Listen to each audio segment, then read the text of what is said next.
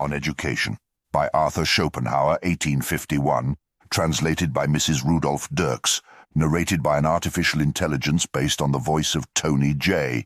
Produced by Parker Banks at pbanks.net and youtube.com/pbanks.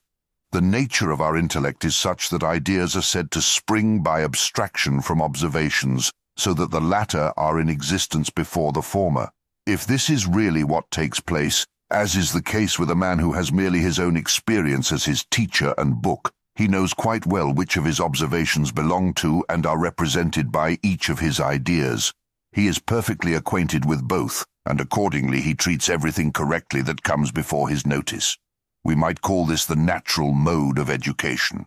On the other hand, an artificial education is having one's head crammed full of ideas derived from hearing others talk, from learning and reading, before one has anything like an extensive knowledge of the world as it is and as one sees it. The observations which produce all these ideas are said to come later on with experience, but until then these ideas are applied wrongly, and accordingly both things and men are judged wrongly, seen wrongly, and treated wrongly. And so it is that education perverts the mind, and this is why, after a long spell of learning and reading, we enter the world in our youth with views that are partly simple, partly perverted. Consequently, we comport ourselves with an air of anxiety at one time, at another of presumption. This is because our head is full of ideas which we are now trying to make use of, but almost always apply wrongly. This is the result of oustieron protieron, putting the cart before the horse, since we are directly opposing the natural development of our mind by obtaining ideas first and observations last. For teachers, instead of developing in a boy his faculties of discernment and judgment, and of thinking for himself, merely strive to stuff his head full of other people's thoughts. Subsequently, all the opinions that have sprung from misapplied ideas have to be rectified by a lengthy experience, and it is seldom that they are completely rectified. This is why so few men of learning have such sound common sense, as is quite common among the illiterate. From what has been said, the principal point in education is that one's knowledge of the world begins at the right end, and the attainment of which might be designated as the aim of all education. But, as has been pointed out, this depends principally on the observation of each thing preceding the idea one forms of it. Further, that narrow ideas precede broader, so that the whole of one's instruction is given in the order that the ideas themselves during formation must have followed. But directly this order is not strictly adhered to, imperfect and subsequently wrong ideas spring up, and finally there arises a perverted view of the world in keeping with the nature of the individual, a view such as almost everyone holds for a long time, and most people to the end of their lives.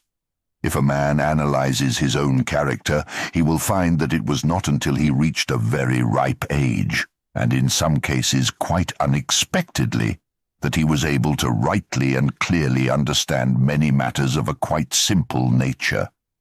Previously, there had been an obscure point in his knowledge of the world which had arisen through his omitting something in his early education, whether he had been either artificially educated by men or just naturally by his own experience.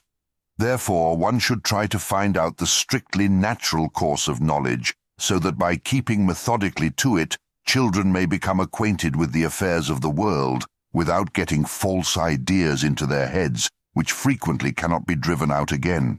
In carrying this out, one must next take care that children do not use words with which they connect no clear meaning.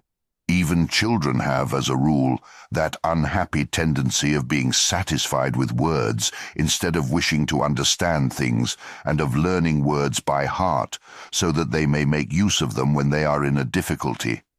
This tendency clings to them afterwards, so that the knowledge of many learned men becomes mere verbosity. However, the principal thing must always be to let one's observations precede one's ideas, and not the reverse, as is usually and unfortunately the case, which may be likened to a child coming into the world with its feet foremost, or a rhyme begun before thinking of its reason. While the child's mind has made a very few observations, one inculcates it with ideas and opinions which are, strictly speaking, prejudices.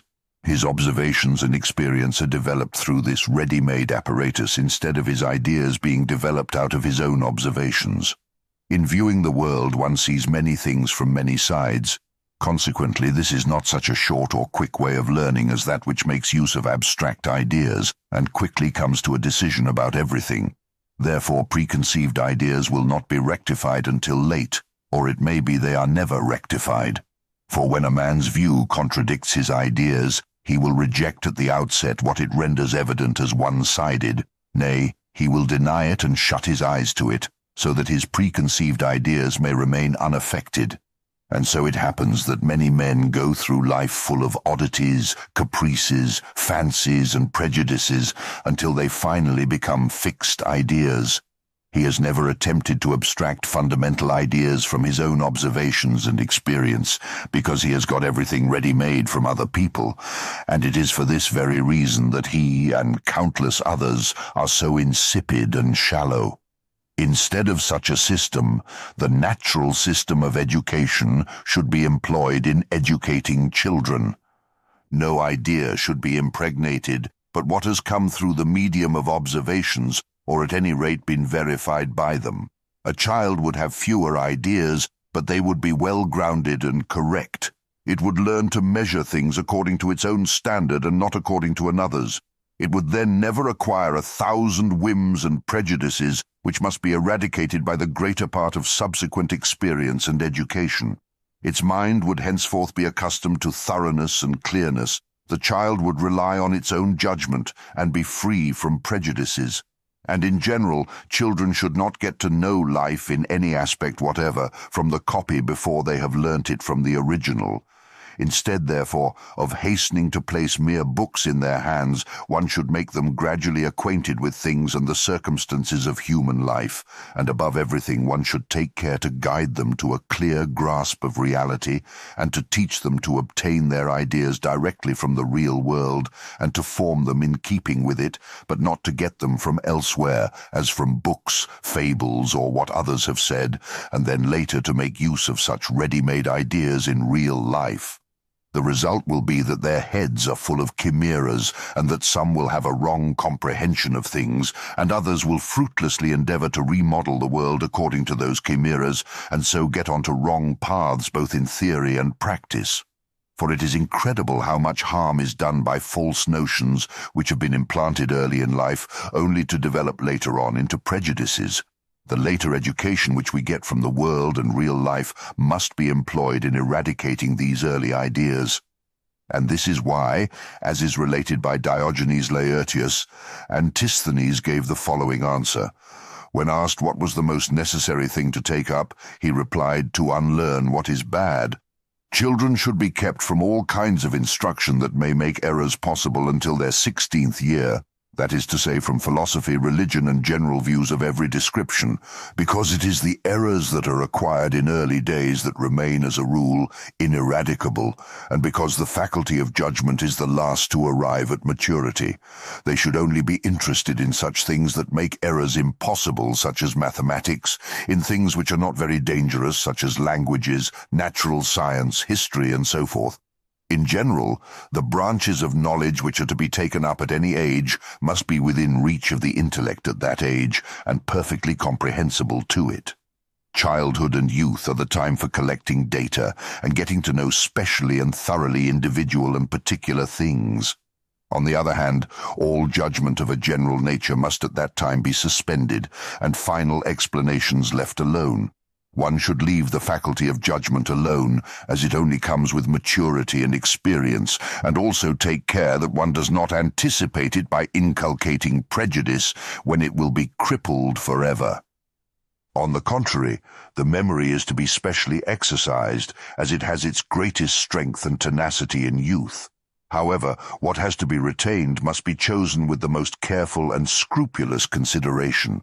For as it is what we have learnt well in our youth that lasts, we should take the greatest possible advantage of this precious gift. If we picture to ourselves how deeply engraven on our memory the people are whom we knew during the first 12 years of our life, and how indelibly imprinted are also the events of that time, And most of the things that we then experienced, heard, or learnt, the idea of basing education on this susceptibility and tenacity of the youthful mind will seem natural, in that the mind receives its impressions according to a strict method and a regular system. But because the years of youth that are assigned to man are only few, and the capacity for remembering in general is always limited, and still more so the capacity for remembering of the individual, everything depends on the memory being filled with what is most essential and important in any department of knowledge, to the exclusion of everything else. This selection should be made by the most capable minds and masters in every branch of knowledge after the most mature consideration and the result of it established. Such a selection must be based on a sifting of matters which are necessary and important for a man to know in general, and also for him to know in a particular profession or calling. Knowledge of the first kind would have to be divided into graduated courses, like an encyclopedia, corresponding to the degree of general culture which each man has attained in his external circumstances. From a course restricted to what is necessary for primary instruction up to the matter contained in every branch of the philosophical faculty. Knowledge of the second kind would, however, be reserved for him who had really mastered the selection in all its branches. The whole would give a canon specially devised for intellectual education, which naturally would require revision every 10 years. By such an arrangement, the youthful power of the memory would be put to the best advantage, and it would furnish the faculty of judgment with excellent material when it appeared later on. What is meant by maturity of knowledge is that state of perfection to which any one individual is able to bring it when an exact correspondence has been effected between the whole of his abstract ideas and his own personal observations, whereby each of his ideas rests directly or indirectly on a basis of observation which alone gives it any real value. And likewise, he is able to place every observation that he makes under the right idea corresponding to it. Maturity of knowledge is the work of experience alone, and consequently of time. For the knowledge we acquire from our own observation is, as a rule, distinct from that we get through abstract ideas. The former is acquired in the natural way, while the latter comes through good and bad instruction and what other people have told to us. Consequently, in youth, there is generally little harmony and connection between our ideas, which mere expressions have fixed, and our real knowledge, which has been acquired by observation. Later, they both gradually approach and correct each other, but maturity of knowledge does not exist until they have become quite incorporated. This maturity is quite independent of that other kind of perfection, the standard of which may be high or low. I mean the perfection to which the capacities of an individual may be brought. It is not based on a correspondence between the abstract and intuitive knowledge, but on the degree of intensity of each.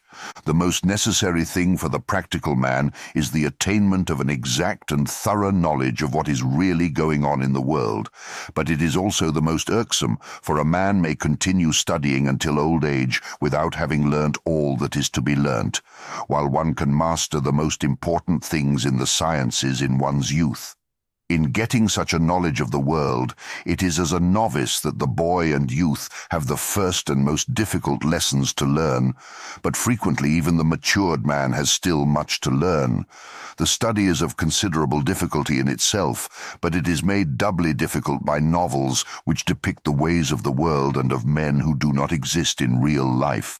But these are accepted with the credulity of youth, and become incorporated with the mind, so that now, in the place of purely negative ignorance, a whole framework of wrong ideas, which are positively wrong, crops up, subsequently confusing the schooling of experience and representing the lesson it teaches in a false light.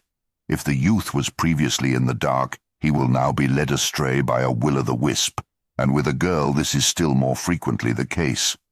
They have been deluded into an absolutely false view of life by reading novels, and expectations have been raised that can never be fulfilled. This generally has the most harmful effect on their whole lives. Those men who had neither time nor opportunity to read novels in their youth, such as those who work with their hands, have decided advantage over them. Few of these novels are exempt from reproach, nay, whose effect is contrary to bad. Before all others, for instance, Gil Blas and the other works of Lesage, or rather their Spanish originals, further, The Vicar of Wakefield, and to some extent the novels of Walter Scott. Don Quixote may be regarded as a satirical presentation of the era in question,